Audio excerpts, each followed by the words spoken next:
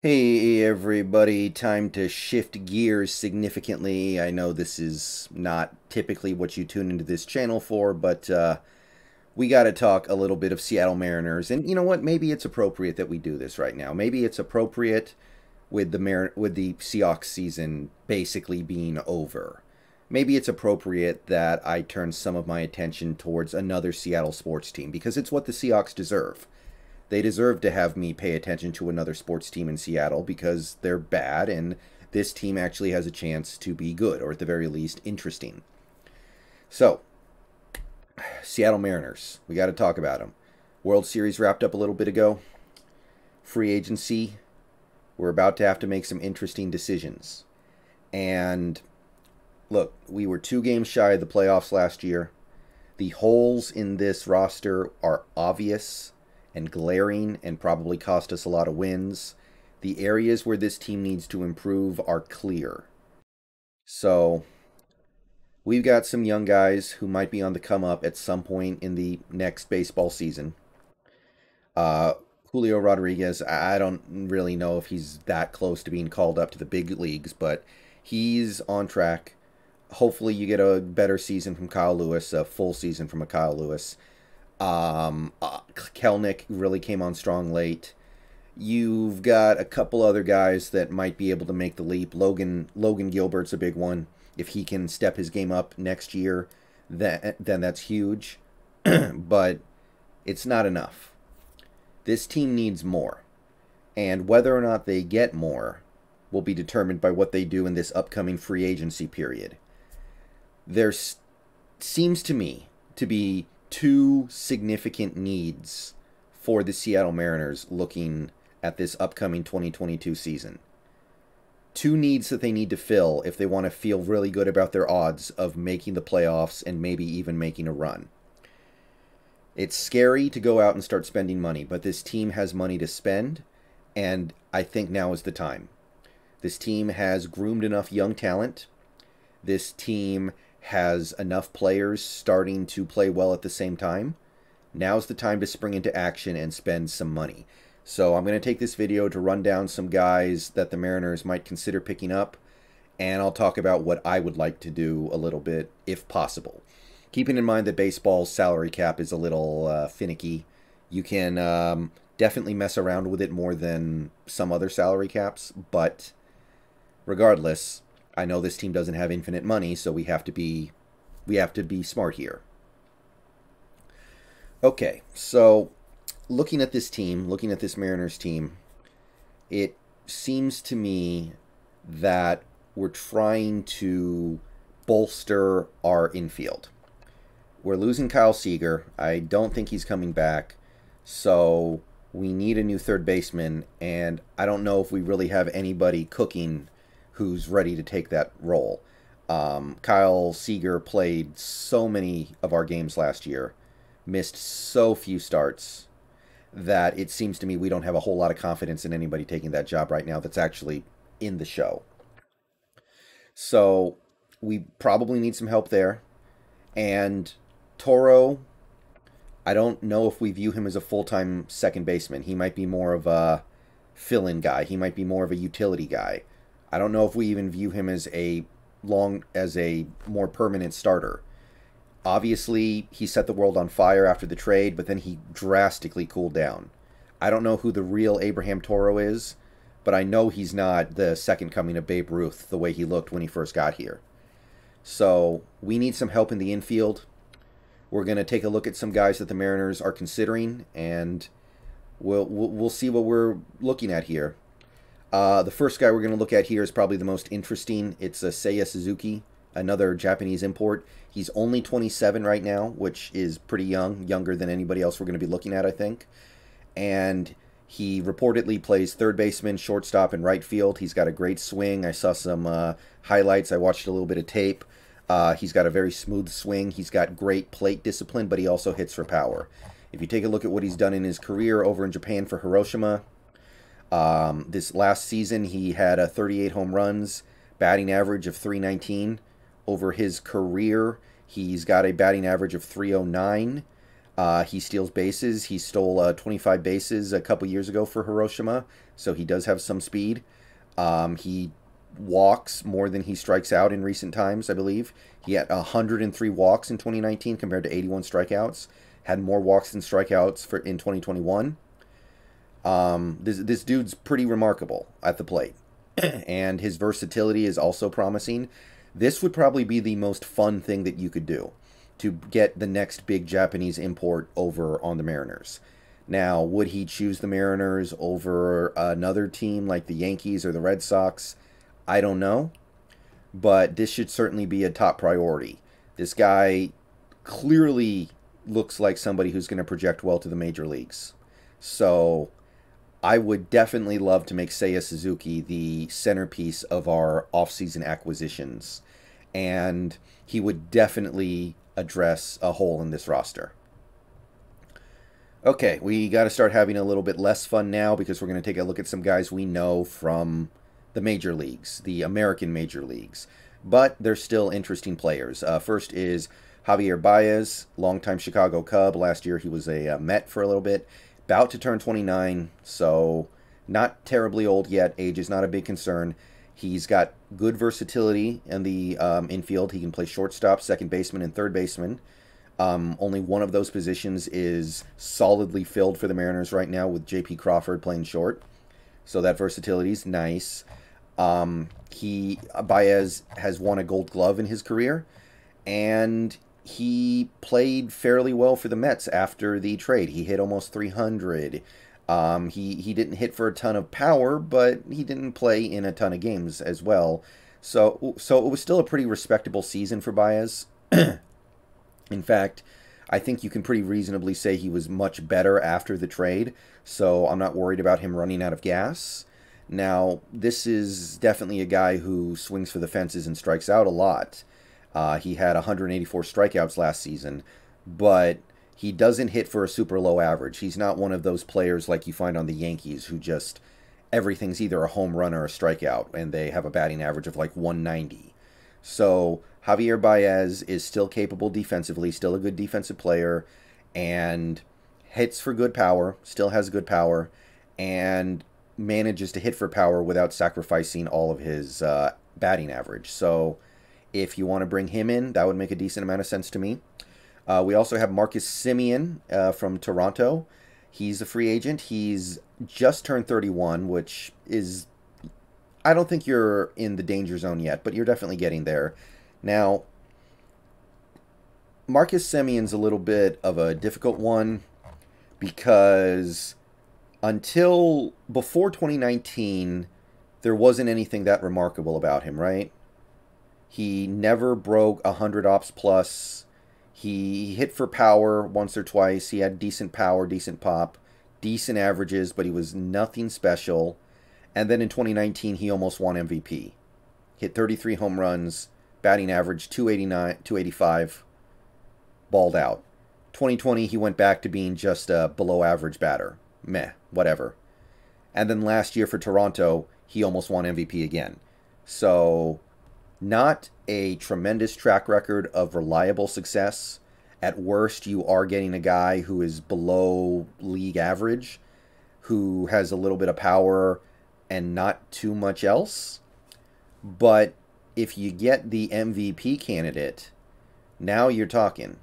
So, Marcus Semien, I don't know if this is the right risk to take, but if you write off 2020 as a fluke and he's really just coming into his own, obviously he only played 53 games in 2020, by the way, maybe this is the risk to take. All right, the next guy I want to look at here is Trevor Story. This is a Colorado Rocky. I believe he's a lifelong Colorado Rocky. He is about to turn, well, he just turned, 29. Not too old.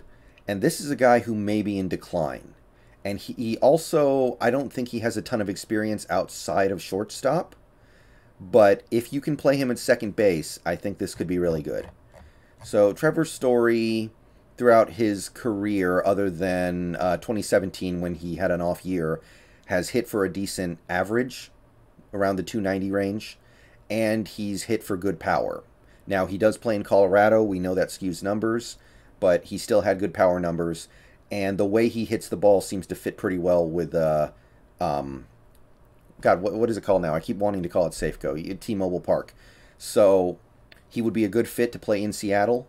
And the main concern you would have is that 2021 was not his best year. His Ops Plus was 103. He had decent power, but not great power. He had decent batting average, but not great batting average. But I was reading a little bit about Trevor Story, and it seems to be that some people believe that if he embraces his destiny as a pure pull hitter, it could be really good for him. And if he came to T-Mobile Park, that would be something that could work. So Trevor Story is also a really good defensive player, I think. So if you bring him in and you have Crawford and Story at your middle infield spots, I think that's really good. And the last guy we're going to take a look at here real quick is Kris Bryant, former Cub, current member of the Giants. He's about to turn 30, so approaching the danger zone, but he's not there yet. I think you guys know Kris Bryant, 4-time All-Star, good power, good average. Not the greatest track record in recent years, but he did make the All-Star game last year. He ended up hitting about 265, ended up with 25 home runs. As far as I know, he's also good in the field. And I don't really have too strong feelings about this one. I could go either way here. I would prefer Story. I think I would prefer Suzuki, obviously. I think I would prefer Baez. But this is a perfectly viable option. He's still played at a fairly high level, at least 2 of the last 3 years. 2020, obviously, he played 34 games. It was a weird year. I'm not going to read anything into that. But Kris Bryant certainly has to be on the list, especially with Carlos Correa apparently going to the Yankees. So you got to pick from the people who are left, and that includes Kris Bryant. Okay, so if you can fill that hole, your infield is going to be looking pretty good because you still have Ty France, you still have J.P. Crawford, and hopefully one of your young catchers becomes a long-term solution there. If Torrens learns how to catch, then it can be him. If it's Riley, then it's great. Then great, it can be him. But whatever. Infield looks good. Outfield should be pretty loaded as long as the right guys stay healthy and continue to play well. We need help with starting pitching now. That's where we need the most help. And there are a few options in free agency for a starting pitcher. We need somebody who can go alongside Logan Gilbert, Marco, and if we choose to bring back a guy like a Tyler Anderson, that's fine. If we... I don't think we're keeping Kikuchi, so I think that's probably a good thing. What are we going to do alongside them? One option is Max Scherzer, who is about to turn 38. And right then and there, you should probably be looking at that and going, whoa, I don't know if I want to do this. But Max Scherzer is a Cy Young level pitcher. He's had many incredible years in recent times. He just came off a 15-4 season across 2 teams for the Dodgers and the Nationals. So to say he has nothing left in the tank is probably disingenuous. He's had pretty remarkable seasons in recent years. He made the All-Star game last year. He made the All-Star game 7 straight times before 2020. But the age is a real concern. The fact that he could not pitch for the Dodgers in a do-or-die game last year is a concern. So I don't know how good I feel about this one. Here's a little bit of a sleeper. I was reading about this guy, Eduardo Rodriguez from the Boston Red Sox, about to turn 29. He'll turn 29 before the season starts. He seems to have gotten very unlucky last season, and that bad luck could mean that he gets less money, which means that you get to be the beneficiary of a guy who just had a rough season, mostly because of bad luck. His ERA last year was 4.74, which is not very good. He had a winning record because he was pitching for a good team in Boston, but according to his advanced metrics, his expected ERA, given how he was pitching and the contact he was giving up and the locations of the balls that were getting hit should have been much lower, should have been more in line with the last 2 years in Boston when he had a 3.8 ERA. So it seems to me that Eduardo Rodriguez was the victim of the defense in Boston. The defense was not very good, and that hurt him. Now, the offense in Boston bailed him out and allowed him to win a lot of games despite having a high ERA. But I believe that Eduardo Rodriguez may have gotten unlucky last year, and if you bring him in, you're probably getting him a little cheaper than he should be, and you can be the beneficiary of him having hopefully bounce back luck in 2022. Okay, a few more pitchers I want to take a look at here. Got Kevin Gausman from the San Francisco Giants, about to turn 31. This is a guy who has made the All-Star game as recently as last season. He got a 14-6 record last year, 2.81 ERA, really strong. His advanced metrics are also quite good. They indicate a guy who should have about a 3 ERA, so either way you slice it, it's really good. I think that this could be a decent consolation prize if you miss out on the next guy that I'm going to talk about. But he did finish 6th in Cy Young voting last year. He was in the MVP race as a fringe guy, made the All-Star game. His career before last year is not amazing. In fact, some of these years, if you take a look at them, they're not very good at all. But some people are late bloomers. Now, paying this guy a lot of money after he just had a monster contract year for a really good Giants team might be a bad idea. I'm not crazy about this one, but he certainly has to be on the list. But I would definitely put him below a couple of these other guys, especially the next guy I'm going to go into here, Robbie Ray from the Toronto Blue Jays, another potentially outgoing free agent, who just had a monster season, just won the Cy Young, and he's available. So I don't need to really sell you on Robbie Ray's credentials. Almost 200 innings pitched. He had a 2.84 ERA. A little bit of good luck there, but he still did lead the league in strikeouts, I think, which indicates a pitcher who does a lot of the dirty work for himself. It wasn't his first good season, but it was by far his best season. He did have one pretty decent year in Arizona in 2017, but it's not the greatest proposition in the world to give this guy a ton of money after he just had what is by far the best season of his career. But this guy has good stuff. He does earn it. He does get a lot of strikeouts. He is not dependent on amazing defense all the time. And if a guy like a Scherzer is a little too old for your tastes, if you just can't justify getting a pitcher that old, then Robbie Ray's probably the best you can do. I mean, he was only 29 last year. It's not beyond the pale to say that he's finally settling into himself and finding his best stuff in the middle of his career. So I would definitely go after Robbie Ray. I think that of the options I've listed here, I think my dream offseason would be Seiya Suzuki and Robbie Ray. If you could get those two guys, I think you're well on your way. And then you can fill in the gaps with some lesser players, but those would probably be my top options. And if you want one more big-time infielder because you need to fill at second base as well as third base, maybe throw in Trevor Story, and I think you're cooking with gas. That's my take on the Mariners right now. Let me know what you guys think down below. See you guys later. Go Mariners.